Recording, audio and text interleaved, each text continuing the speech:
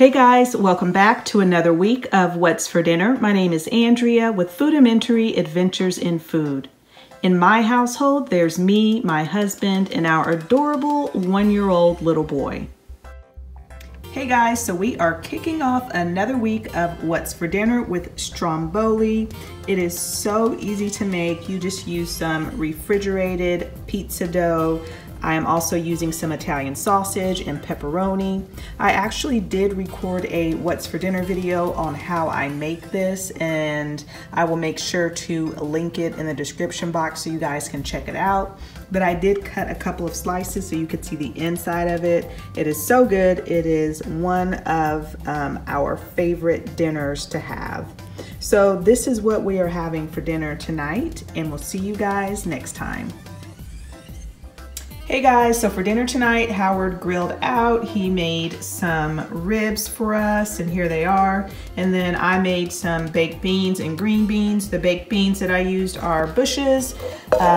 These are on my pantry, and I always doctor up my baked beans. So I added bacon, barbecue sauce, and bell pepper to mine. And here it is on the plate. Here's the bacon that I added to my green beans as well. So this is what we are having for dinner tonight, and we'll see you guys next time. Hey guys, so for dinner tonight, I am using up some stuff from my pantry. So I made jerk chicken, and I use this package of Jamaican jerk cooking sauce. And I used boneless, skinless chicken thighs to make it. And then I am serving it with some jasmine rice and some black beans. And I just used a couple of cans of black beans from Aldi, and then I just doctored them up. And then Howard is having his with a side of avocado as well. So this is what we are having for dinner tonight, and we'll see you guys next time. Hey guys, so I am trying out a new recipe tonight for dinner, crescent roll chicken. I could not find this exact recipe on the internet, so that is why I'm just recording it so you guys can screen grab it if you want to. But everything that I read on the internet about similar recipes to this said that the crescent rolls are really doughy and gummy if you cook them in the cream of chicken soup like you're supposed to. So what I've decided to do, and what a lot of people said to do, is to make the gravy that goes on top of these dumplings that I'm about to show you, to make it separately. So what you're supposed to do is take a tube of crescent rolls and some chicken and cheese, and you're supposed to roll up the chicken and the cheese, roll everything up, and then you're supposed to put it in a 9x13 pan with cream of chicken and milk. So I don't really like doughy stuff at all, so I am going to follow recommendations of several people and just add the cream of chicken gravy at the end after my dumplings are done. So let's get started. Let me show you how this is gonna work out. So I had some chicken, pre-cooked chicken, that I'd gotten, I think on sale. No, I think it was a rotisserie chicken that I found. And I just deboned it, and then I put it in the freezer for meals like this when I just needed some chicken real quick.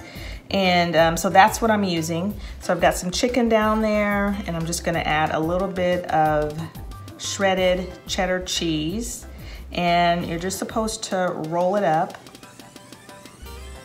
just like this. And you're supposed to tuck in the ends, just like this.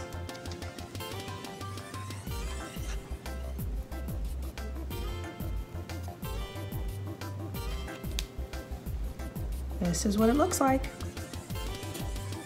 So I am going to do the rest of these, and then I will come back in just a few minutes. All right, I have all my little chicken rolls wrapped, and I will say the recipe says you need 3 chicken breasts. There is no way that 3 chicken breasts would fit in those 8 little crescent rolls. I probably had a cup of chicken. That's about how much I used, and all the chicken is gone. And then this is how much cheese I had left, and I shredded ooh, I guess it was 4 ounces of cheese is what I shredded. So that's how much I have left. You just can't stuff much in there at all. So I am going to pop these in the oven until they are golden brown, and then I will show you our plates once they're finished. So here are the chicken bundles, or here's our plate, I should say. I ended up baking the chicken bundles, and here they are, for about 16 minutes. And then I am serving them with white rice and some green beans that I sauteed. They are frozen green beans from Aldi, the fine green beans, and I just sauteed them with some garlic and garlic salt, and that is it. And then I've just got that gravy on top. And again, the gravy is cream of chicken with a little bit of milk. It is a little thick. I probably would have thinned it out a little bit more, and I guess I can always go back and do that. But here it is. So this is what we are having for dinner tonight, and we'll see you guys next time.